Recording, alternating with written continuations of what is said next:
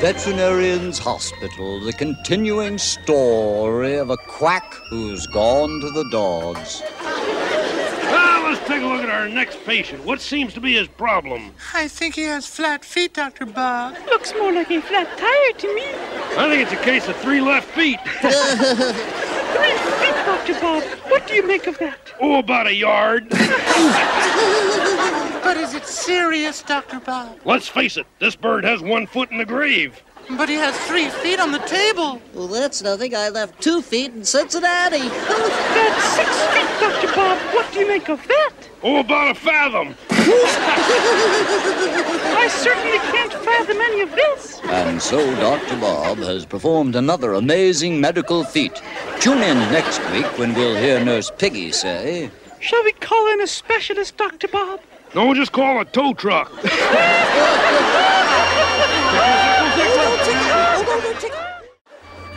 And now, Veterinarian's Hospital, the continuing story of a quack who's gone to the dogs. Dr. Bob, are you ready for the next bear? Why, Nurse Piggy, I couldn't have a beer now. I'm about to operate. No, not beer. Bear. The next patient. Oh, why, so he is. What seems to be his trouble? He's a little horse. I thought you said he was a bear. That's very funny, Dr. Bob. Yes, it is a little weird. Usually you call a small horse a colt. But that's why he's a little horse. He's got a colt in the head. Oh, wow. Hey, in that case, we must try to stabilize his condition. Oh, wow. How do we do that? Put him in the stable. But Dr. Bob, we're supposed to operate. You're right. Hand me the saw. Saw, Dr. Bob? Dr. Bob, even if he is a horse, should you be using a saw? What's the matter? You never heard of a sawhorse? And so Dr. Bob has turned to carpentry. Tune in next time when you will hear him say, Say, I think this is a bear I'm operating on. Why? Because I'm barely operating. That was a very cutting remark.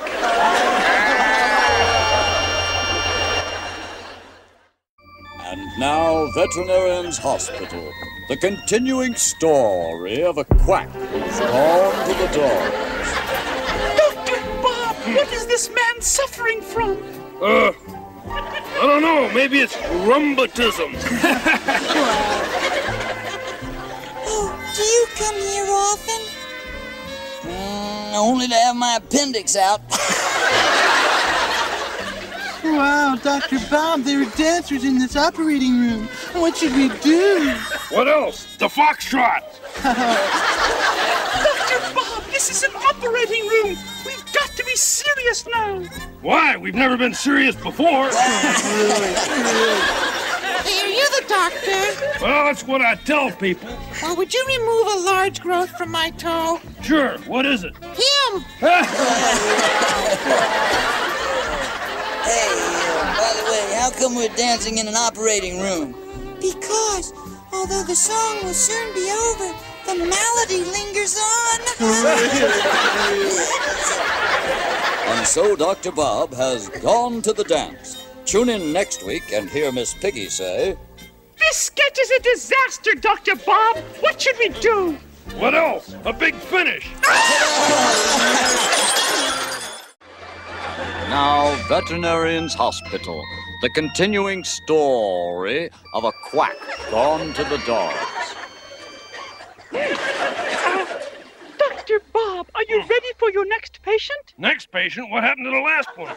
He left for a better doctor. Which doctor? That's right.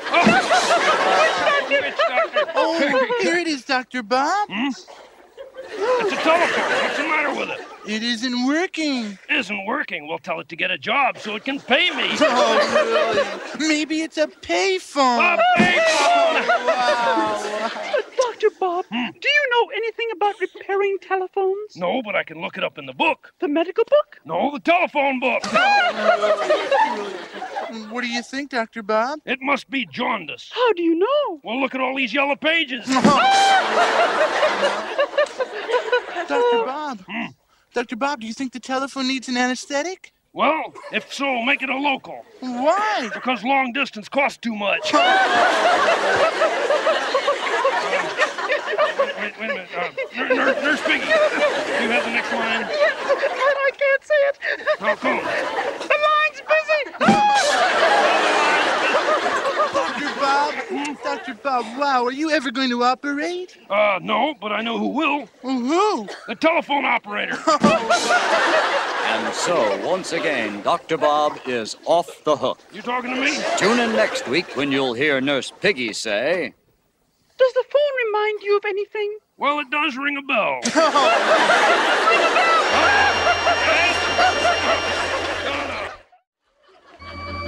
And now, Veterinarian's Hospital, the continuing story of a quack who's gone to the dogs. We want Piggy! We want Piggy! We want Piggy!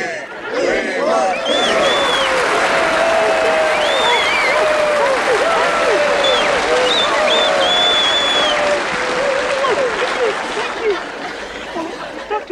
Dr. Bob? What? Where did we get this patient from? Oh, well, she was found with a bunch of cows. Not bunch, herd. Herd of what? Herd of cows. Sure, I've heard of cows. No, I mean the cows herd. I don't care if the cows herd. I haven't said anything to be ashamed of. But Dr. Bob, are you going to operate? No, I think we've milked this joke long enough. Oh, look, I have a stake in this too, you know. And so Dr. Bob has taken the bull by the horns.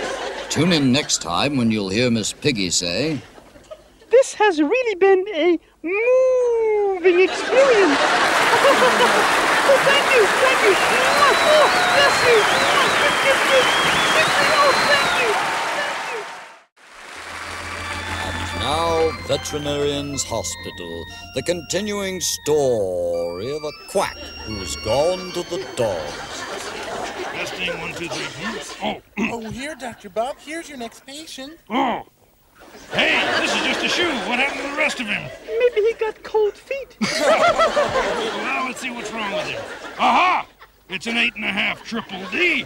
8.5 triple D? That's about the size of it.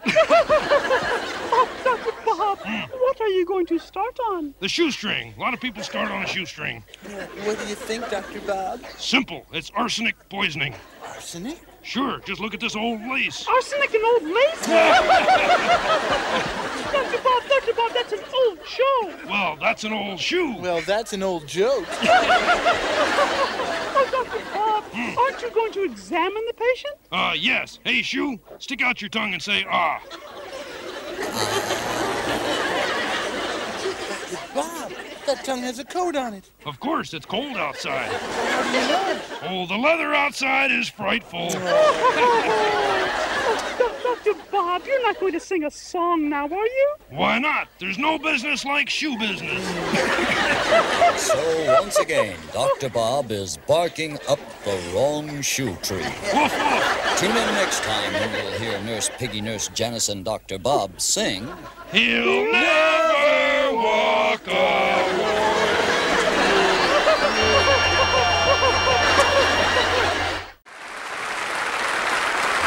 And now, Veterinarian's Hospital. On this special episode, our quack who has gone to the dogs will pay tribute to William Shakespeare. Prithee, nurse, who beeth our next patient? Why, this little Piglet, sire. Not Piglet, Hamlet. Remember, we're doing Shakespeare here. Sounds more like bacon. Oh! Say, this patient needs a transfusion. What's his blood type? Well, I think it's 2B, but I'm not sure. Well, make up your mind. 2B or not 2B. Since they have no shame. Say, I'm listening to this patient's heart. Zounds. Sounds what? Sounds terrible. Hey, the frog wanted Shakespeare. He's getting Shakespeare. But you're a doctor first. Right. Doctor first, Richard II, Henry IV. Methinks we should take our leave. Why? Look at the time. Hey, the timing of the shrew. Are you calling me a shrew? If the shrew fits. So we leave Veterinarian's Hospital on Avon. Tune in next week when you'll hear Dr. Bob say, Alas, poor pork, I knew thee well. Now that really offended me. I'm a student of Shakespeare. Huh? You were a student with Shakespeare. time once again for Veterinarian's Hospital, the continuing story of a quack who has gone to the dogs. Here's the next patient, Dr. Bob. It's a dog. I hope he doesn't have fleas. Why not? I hate to start from scratch. What kind of dog is he, Dr. Bob? Ask him what time it is. Why? He might be a watchdog.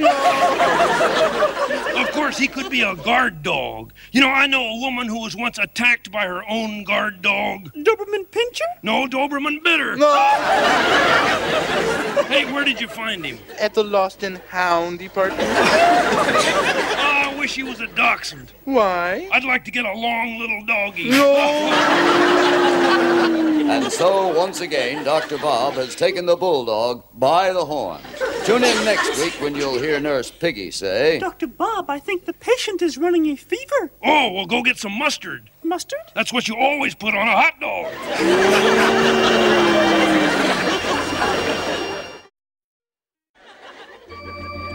And now, Veterinarian's Hospital, the continuing story of a quack who has gone to the dogs. On to the next patient.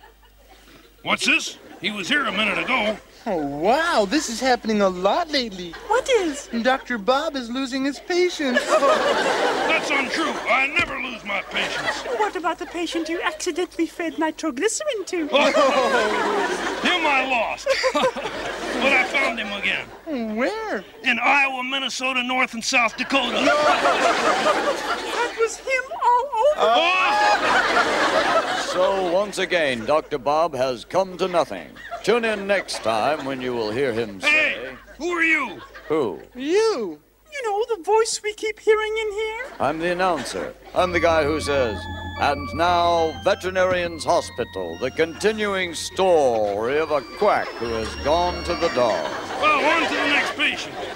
What's this? He was here a minute ago. Oh, wow, this is happening a lot lately. What is? Dr. Bob is losing his patients. Untrue. I never lose my patients. What about the one you fed nitroglycerin to? Him I lost. But I found him again. Where? In Maryland, Virginia, North and South Carolina. That's him all over.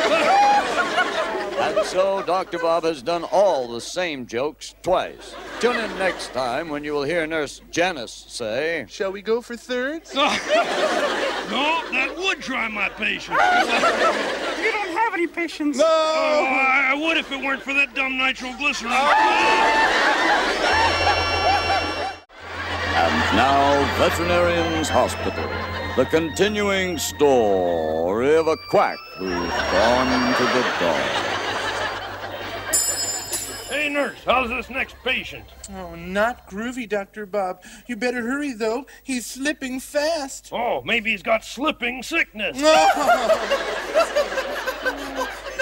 he must have something else. He better have money for one thing. You won't operate till you're paid? Right. I don't make a cut till I take my cut. Dr. Bob, the patient is sinking fast. He is sinking. Quick, Dr. I don't Bob. understand it. Quick, Dr. Bob. Quick what? Quicksand. I don't understand that either. Hey, I can't see a thing down here. Give me a hypodermic needle. What for? Just a shot in the dark. No.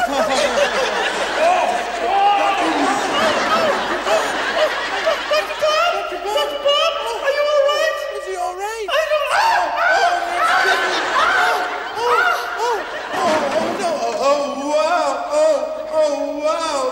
What a downer. So, once again, we come to the end of Veterinarian's Hospital. Tune in next week when you'll hear Dr. Bob say... Well, at least I won't have to declare this on my income tax. Why not? I got paid under the table.